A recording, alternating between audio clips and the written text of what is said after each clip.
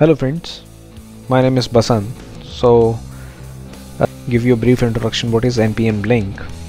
So as we know, the NPM node package manager is a very popular because of the modules, open source communities. So people are creating their own modules and deploy it on to the repositories.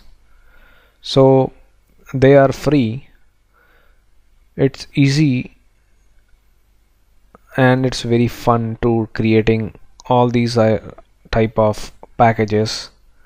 So think about this way: to develop a modules,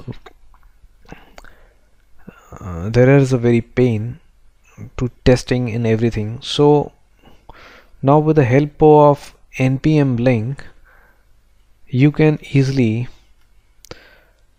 create a package and test it in your own machine by using NPM Link.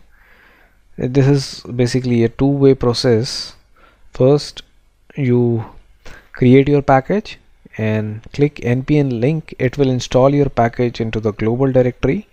So where next step, you open another project where you need to reuse it.